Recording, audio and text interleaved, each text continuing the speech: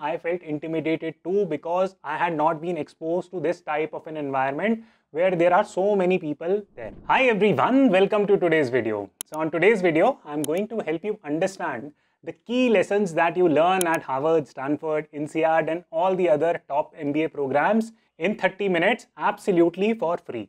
I'm going to speak about 5 specific points and 5 specific skills that you have to learn. You absolutely have to learn if you want to make money, if you want to grow your money, if you want to do well in your career, if you want to explore good things in life. These are 5 must-have skills that you must cultivate. Best part, I'm going to actually show you how to cultivate these skills by giving you the specific resources that you must read up on and all the material that you need along with it. So let me kickstart the video by showing you a book, and this is the book. It is called as Snapshots from Hell and it is a very fun read. It was written by Peter Robinson. Now Peter Robinson is an ex-speechwriter for a president and he did his MBA from Stanford and he spoke about his Stanford experience. Now one of the stories from this book is very fascinating, very interesting, which encapsulates what it's like to study at top tier MBA programs. What is it that you actually learn versus not? So the story goes something like this, that there was a Stanford professor and he said that there can be 2 sets of students at a Stanford MBA classroom. One set would study very diligently, they would do all the homework, assignments, bunch of different things. The other set of students would not come in the class, they would just keep hitting golf balls all day on a golf course somewhere. After they graduate, both would get similar type of jobs. Why does that happen? Because a top tier MBA gives you 2 things. One, you get excellent brand value. So a student who is playing golf all day and is not doing much, even he or she will graduate with a degree from Stanford, INSEAD, London Business School and all the top schools. Not a problem there, that brand value will be associated with them, and the sincere student will graduate with good marks but will again command the same brand value. That is part 1 and that is fairly obvious, but the non-intuitive part of the story is that an MBA school allows you to cultivate a lot of skills both inside and outside the classroom.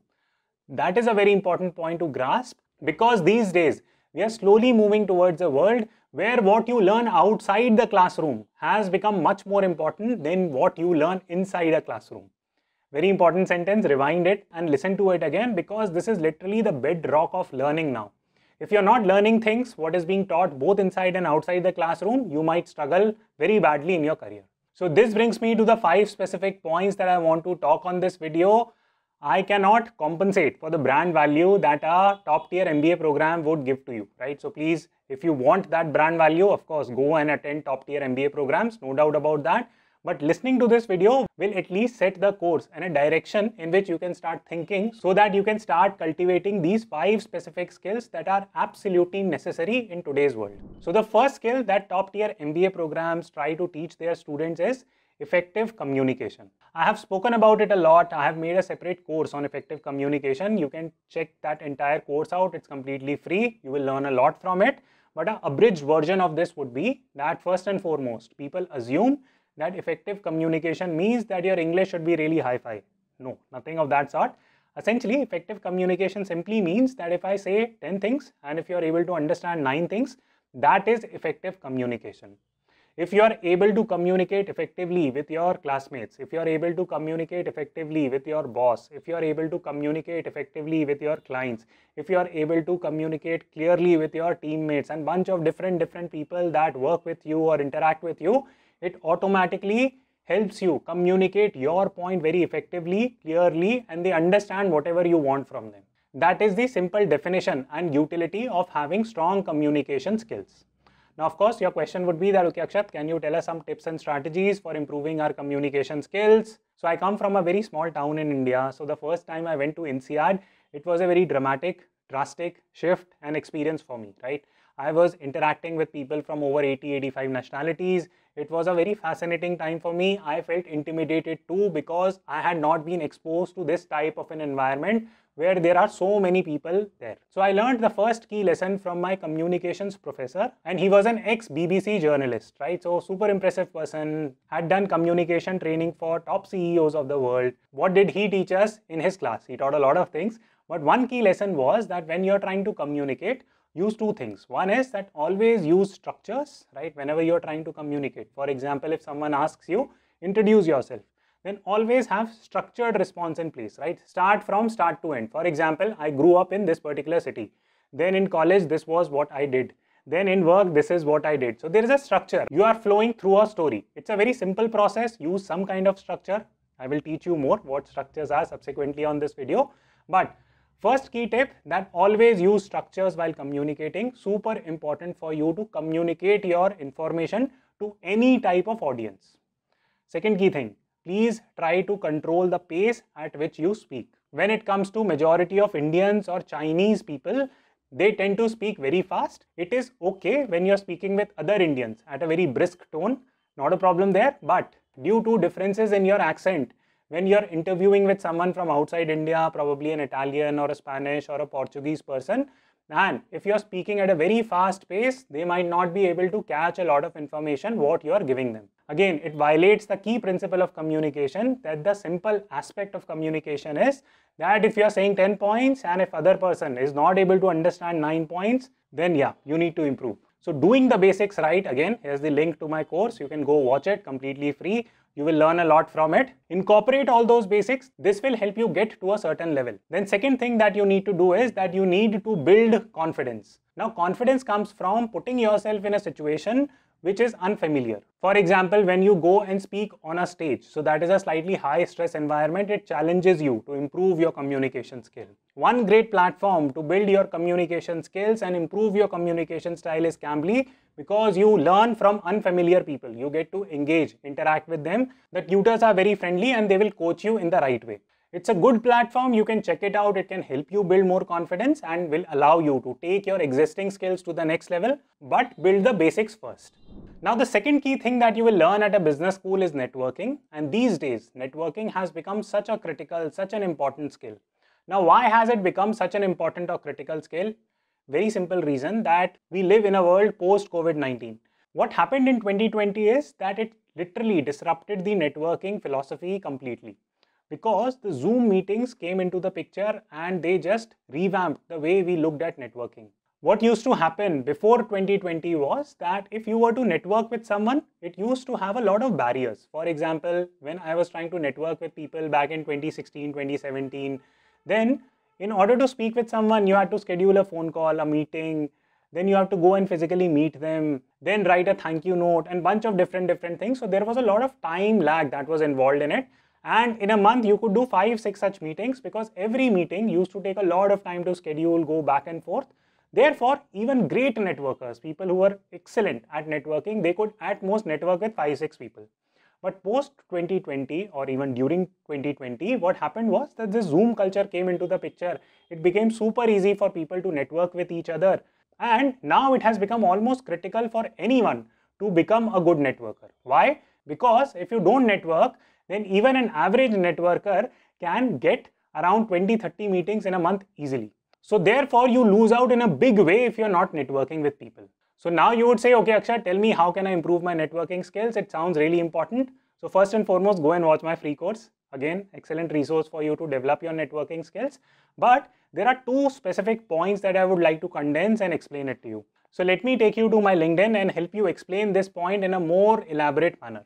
Right. So usually what happens is that if you're a student and if you're trying to network with someone, you would try to get a job. So what is the usual modus operandi? What you would do is that, okay, you'll go to a person's name. For example, Pawan is one of my partners on one of the ventures called as Cases Over Coffee.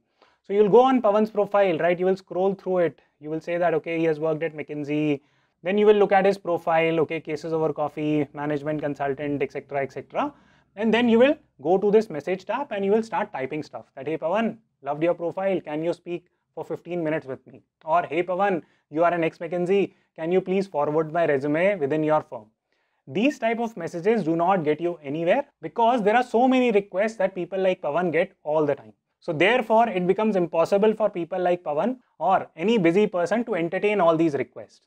So what do you need to do? First and foremost, you need to build a relationship, right? You need to build a relationship. This is the first key point. And second is that you need to follow a value add approach. So how do you do this? How do you build a relationship and how do you focus on creating a value add approach?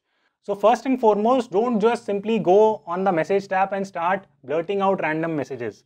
Go and check on the person whom you want to connect with. So in our example, let's say that you want to connect with Pawan. So look at his activities, look at what he posts on social media. If he is active on social media, go to his Twitter, Facebook, whatever information you can find on him. Look at posts and other things that he's posting regularly. So for example, if you take a look at his latest post, he's talking about work-life balance, employees, etc. Right? Then you look at effective conversations, networking. He has given some tips, right? That how to network effectively. Similarly, he has talked about a lot of topics. So curate the topics that he's talking about and how do you build relationship with him. Very simple, right? Go on the comment tab and whenever he makes a new post, start engaging in an interesting manner with him. For example, let's look at this post, right? Here he talks about 3 things that lead to effective conversations, networking, right? Listening, stop thinking, don't be desperate. Now, if you have something good to say or add to this particular point, do it, right? You can say that, hey Pawan, great explanation. I have learned this from my experience that this is also a viable point. I completely concur with your points. This is also what I have realized because I recently went through this experience with my boss, and you narrate that experience. So that is called as engaging meaningfully. Now, every time Pawan posts and you are engaging with him in a meaningful manner, he will recall your name. So when you drop an email to him, when you drop a LinkedIn message to him, the chances are that he would recall your name and would respond to your request, whatever request you are making. This brings me to the second point, which is the value add approach. Please just don't go to random people and say that, you know what, can you give me a job? Or can you please refer me to McKinsey? Or can you please refer me to Bain? Please don't do that. It does not help. You must always explain your value add. For example, if you're reaching out to Pawan, hey Pawan, I love your post and I've been engaging with your post for the last 5 months. It has been a fabulous experience reading all your posts and learning from you. I see that you're working as an entrepreneur and there might be a lot of help that you might be needing. So is there any way that I can work with you, or can I volunteer on these 3 specific points that I'm a website designer, I can do this and that. Try to show what type of value you can bring to the other person that will allow you to sustain your relationship. Now, it's not mandatory that you start going and building relationships with everyone from that perspective, but whomever you want to reach out to from your own industry, or if you're looking for a job switch, these 2 techniques, use it so that it allows you to build a network. Why? Because when you're going to a business school, this network somewhat gets built automatically because you get to engage with your peers in terms of parties and informal settings. So that common brand is there, that common bond is there. So the network becomes stronger. But if you're not going to a top tier institute, then you have to put in this legwork of creating your online communities by adding value to others. Now, the third thing that you will learn at a business school is business problem solving. Now, what is business problem solving? As you might know, that a business has multiple functions associated with it. Whether it's marketing, whether it's finance, whether it's operations. So every business would have multiple angles and functions to it. So when you go to a business school, they teach you how to analyze businesses holistically. How do business schools do it? So you might have heard that at Harvard, they give you a case to study. So you prepare for that case.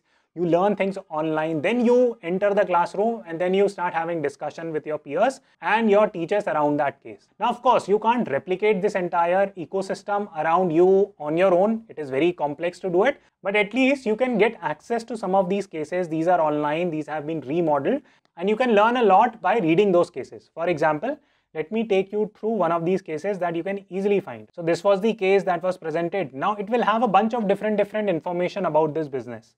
So read about it, what the SWOT analysis says, what the business was about, and bunch of different things. How they have used Porter's 5 forces analysis. If you do this business analysis exercise, you will get really good at analyzing any type of business that is presented to you. How will this help, right?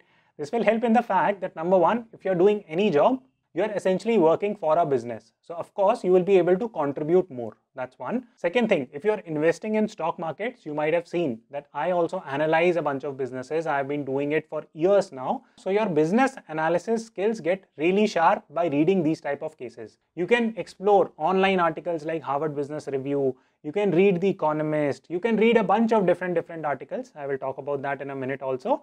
But I hope you get the picture that developing this business skill is very important for you if you want to do well in your career going forward, especially in the business world. Now, before I move on to the next point, let me just quickly explain some of the resources that you can explore. Harvard Business Review is a great resource. You can explore online articles on Economist. You can also read something like BCG Insights or McKinsey Quarterly. These have bunch of good articles that you can educate yourself on to learn more about the business world. All right, so that brings us to the fourth point, which is structured thinking. If you want to do really well in your career, then you have to think in structures and buckets. What is exactly meant by structured thinking and why is it necessary? Alright, so structured thinking simply means that you're able to break apart a very complicated problem that is presented to you into simple thinking frameworks. So let's understand this from an example. So if the question is that how would you go about thinking on a problem that how many Google searches happen in a day across the world. So this is a highly complicated problem that you have to estimate the number of searches that is undertaken on Google every single day all across the world. Such a complex problem. So how will you start thinking about it?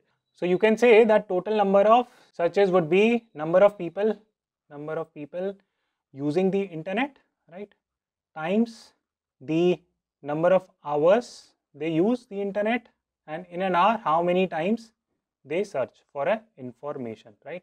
So this is the type of case problems that you frequently get even at schools like ISB and in management consulting interview and bunch of other different places. So they test you out.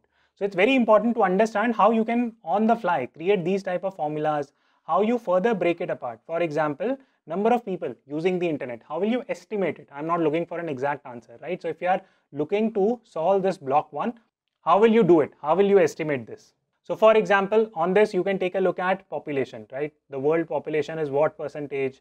Out of this, you can divide people into different buckets. For example, you can call it rich, right? Then you can call it middle class. Then you can call it lower middle class, and then lower strata, right?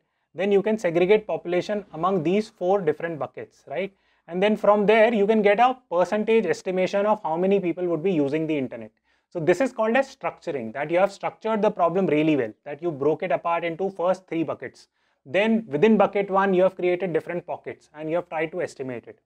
How do you develop this skill? So I'll not solve this problem for you. I will give this to you as a homework. Go and solve it. I'll check some of the answers in the comment box and I'll try to reply them.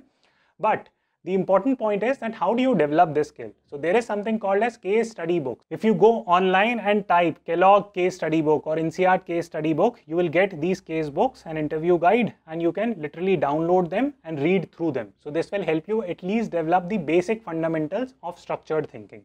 Again, these are completely free and you can learn a ton of information from it. Now comes the final part or the final skill that I would like to talk about, that is taught in an intuitive manner at a business school, and the skill is called as 80-20 thinking. Now 80-20 thinking is a life skill. I would say I frequently use it. I have been using it for more than a decade now and I have reaped numerous advantages in it. No matter what you're doing, this 80-20 principle is going to help you massively in life. So what is 80-20 principle? It simply says that to generate 80% of the results, you just need to put in 20% of the work.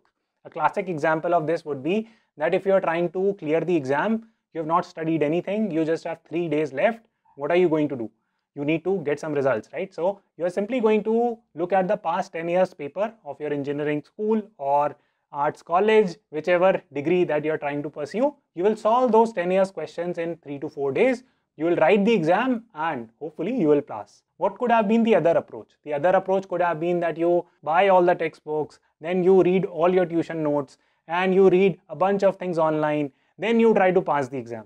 So in this second approach, you would have definitely missed. But the 80-20 thing that generated 80% results for you just by undertaking 20% of the work was finding a shortcut of solving just last 10 years papers. So this was a smart way of studying. This was the 80-20 principle, and if you keep on incorporating this for anything that you're doing, if you want to become an effective learner, rather than learning the entire textbook of Spanish, just pick 500 very important words from Spanish, mug it up first, right? And try to learn from it. That will fasten your approach to learning a language. Similarly, if you want to become a better writer, tell me, what are you going to do? How are you going to incorporate that 80-20 principle? So always think about efficiency drivers that you are trying to undertake. Similarly, if you want to improve your confidence in terms of speaking in English, go check out the Cambly app. It's a wonderful app. You will learn a lot by speaking with native speakers, and this is me speaking with a tutor from Cambly. You have been teaching on Cambly, or do you do like other stuff along with this? Yes, it's been since the beginning of the year. I think I had my 6-month anniversary last week. I got a nice message from Cambly. Thank you, Cambly. If you can see on YouTube, thank you for the message. Okay, yeah, that's right. Alright, so I hope you enjoyed this video. Give it a thumbs up and I will see you the next time.